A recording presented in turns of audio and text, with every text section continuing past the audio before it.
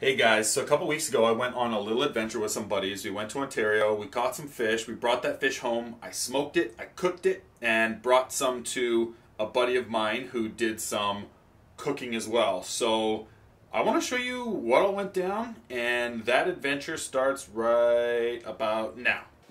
I'm Josh McFadds, and I like to cook. Interlaced with my love of food is a love for the outdoors, and I kind of like it all. I want to share my adventures, the foods I love to eat, how to prepare them, and introduce you to some of my friends along the way. Pull up a chair around the fire, enjoy the scenery, and stick around for the food.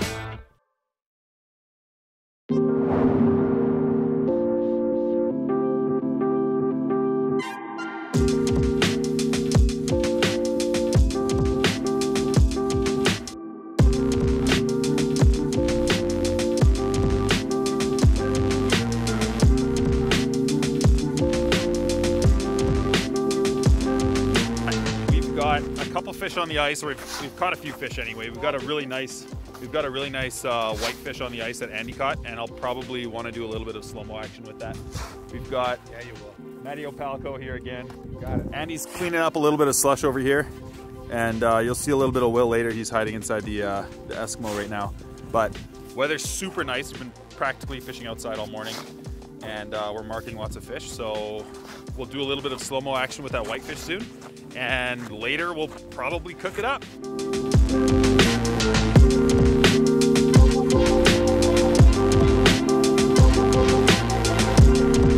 Oh my gosh, look at that.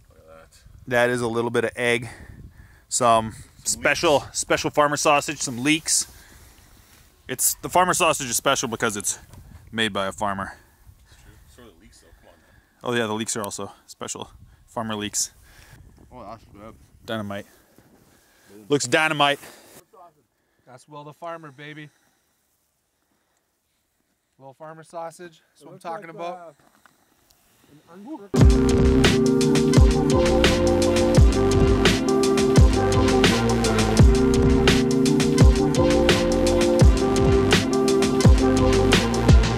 Oh, dude. I gotta get this fish in. There you go, buddy. Oh, yes. Oh, yes. Hold on. Oh, no. Holy crap. That's a good walleye. Okay, buddy. Oh, boys.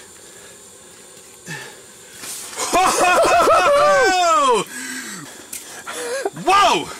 That is a serious fish. Oh, my gosh.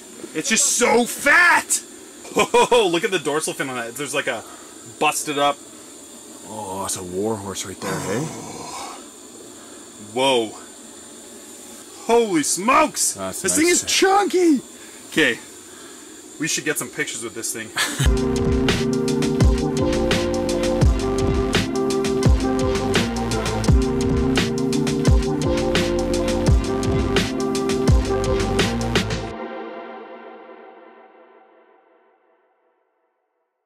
So I'm getting this whitefish ready to go in the smoker, and I'll probably brine it for a really short amount of time and then smoke it. But if you can see, this is on the outside of the fillet. You can see on the outside, against the skin, there's this red stuff, and it's really fishy. You want to trim that off. It comes off super easily. It's super soft because it's an oily fish. So what you start to notice is that as you're going and cutting through the fillet and your hand's warming it up a little bit, it gets pretty greasy and oily. So you just want to make sure you trim all that stuff off. You don't want that flavor or that taste in your fish. Once it's clean, it'll be a really nice white piece of meat, and you can brine it, you can cook it, you can fry it, you can do whatever you want with it. This one's going in the smoker though, and I wanted its skin off just so that we could eliminate all that fishy taste.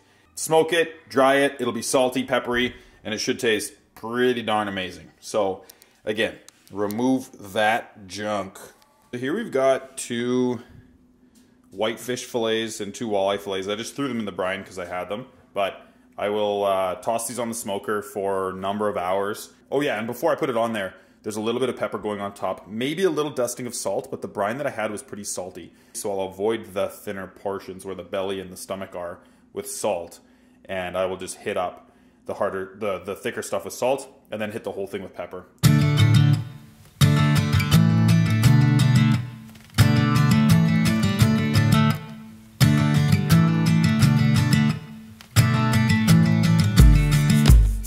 so I just got home after being out for a few hours. I had this smoker going the whole time, so it's a little bit sunny right now. I don't know what's going on. But anyways, let's check out what happened to this fish. We're gonna see it at the same time. Boom, there it is. It's still pretty warm in here. I think the fire's kind of gone out. Oh man, that is looking really good. So it looks like it got, you can see the smoke coming off of it. Looks like it dried out significantly well. It's nice and smoked looking. It's got that color. I think we'll take it inside and have a little bit of a bite.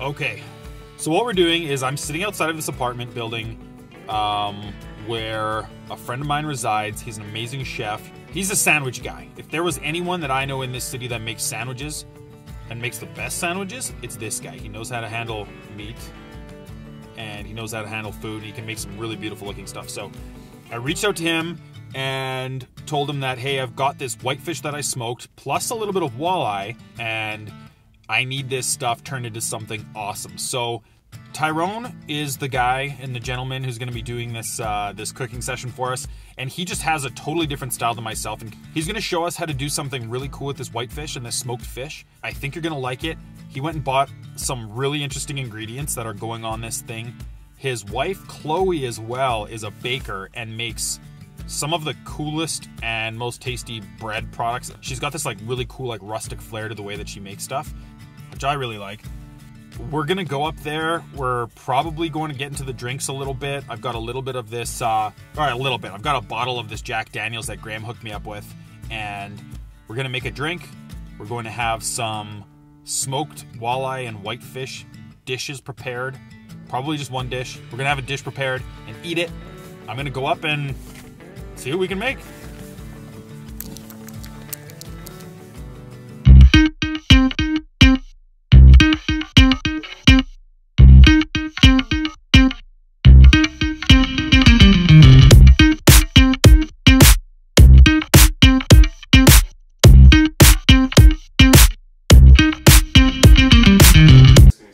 Yeah, but don't feel weirded out about it. You good? I'm standing in your apartment. You're gonna cook this fish. I just caught this whitefish, brought it up to the apartment here. It's looking amazing. And Tyrone is going to help us cook it up. So what are we making? So whenever I have my hands on some smoked fish, I immediately think of eggs. So we're gonna do smoked whitefish on a soft scrambled egg with whitefish caviar. Amazing. Let's do it.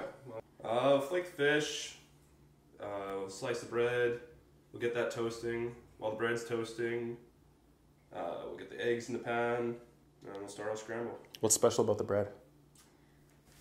Chloe. It's just a rye sourdough. And you made it with your hands. In your oven here? Yeah. Okay, I'm gonna get some shots of that bread because it looks really pretty. But Did you clean this fish? okay, so here's the deal. I don't know, chef. Yeah, so I left the Y bone in that because it made the fillet look prettier. Yeah, that's fine. So I'm sorry.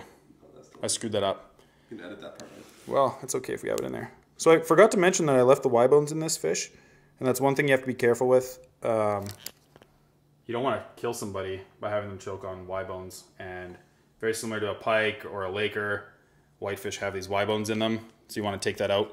Probably prior to smoking it, but if you didn't, then you just find yourself a really handsome chef with some cool tattoos and he'll do it for you. Thanks, man. It looks like we have a pile of fish here. Tyrone says it doesn't have to look very pretty at all, and he successfully made it look not pretty.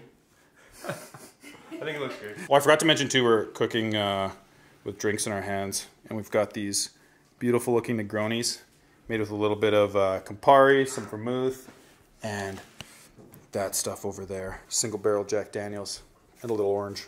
Okay, so we got a little bit of green grass, some chive. This is pretty much everything we need. Amazing. We have the caviar, and I also add a little bit of cream cheese to the eggs. Okay, so we're toasting things old school. We've got a nice layer of butter on both sides of that thing. It's going in the cast iron skillet. It's getting toasted up. And got a little bit of cream cheese. Philadelphia. So do you want to explain what a soft scramble is? So basically you just want to keep my pan temperature fairly low. Just a little bit of butter. That's what you call a little bit of butter when you're a chef. Right there. Good dollop. Just a small dollop. Just a 5-finger pinch of butter.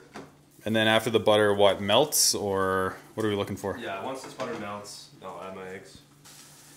Oh yeah, that's a nice, yeah, that's looking amazing. So we want that bread greasy. I mean, that's what we want. That's what I want. Are you scrambling the eggs first before putting them in the pan? No, I'm just going to drop my eggs in there. Nice. And I'm assuming that a non-stick pan. Philadelphia cream cheese. Where's that from? From the furthest reaches of Philadelphia. So eggs go in. Yeah, real low. You gotta treat these things special. And use like a firm rubber spatula, so you can like scrape the sides of that pan.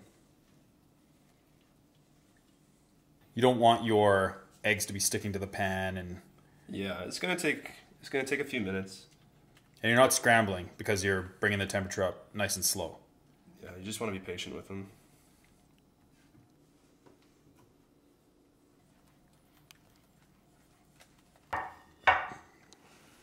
Look at this.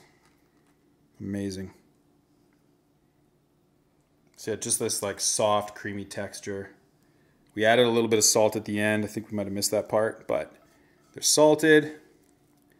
That's getting scraped off onto the toast. So now we just plate it up, make it look pretty.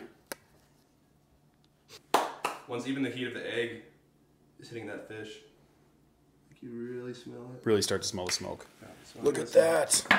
So add a little of the whitefish caviar. By a little, I mean you can be as generous as you want. That looks pretty good, right? Insane.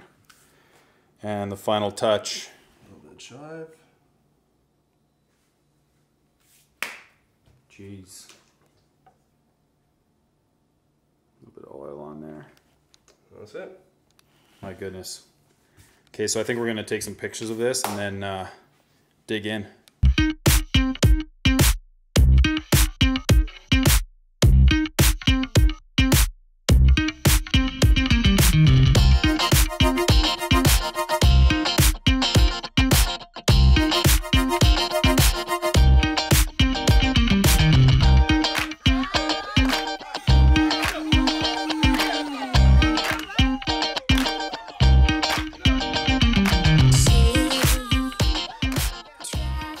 Grab a bite, tell me what's all going on in your head, and then I'll take a bite and see what happens. You don't have to feel too self-conscious about this part. Crazy? Good. Okay, I gotta get a piece. Oh man. Not bad, eh? Crazy. So simple. Just the right ingredients. Jeez. Because the whitefish isn't fishy at all. No. It's super Nice, smoky, nice texture. It's super clean. This is like the chewiness of the bread. I'm getting, like the warmth is just even like perfect right now. Like it's not hot, right? That scrambled egg is just silky, it's warm. The way that the egg, like you were mentioning, heats up that fish and makes that smoke more prominent as you're throwing it in your mouth. You can smell it. Unreal. Like I could eat that all day. Super rich. Right? Very rich. This was with the whitefish. What we want to do is make another one. It'll pretty much look the same, but we're going to do it with some walleye. It's kind of the most common fish that people are catching, and the whole goal here is to get people to feel inspired to cook something a little bit different, a little bit unique. It's so simple. You can get this stuff at any grocery store. This is something that anyone can cook. Super simple. It just takes a little bit of extra care. Man, let's do this. Yeah, let's do this walleye one and get it over with. All right, I hope you learned something. That food that Tyrone made was insanely good. It was so simple. Anyone can make it. I would definitely encourage you to try it. Make it at home. All you need is eggs and a little bit of smoked fish. Any fish also works. You can have some trout, you could have pike, you could have whitefish, you could have walleye, perch. Anything would work amazing. So give smoking a try, and then give cooking that wicked breakfast slash lunch slash dinner slash brunch dish a try. Don't be afraid to try something different. Give it a go. Thanks a lot for watching. Hit the subscribe button. I don't know which direction it is, but I have some other subpar, okay, kind of decent videos coming out, and you might just learn something. So keep on cooking, and we'll see you soon.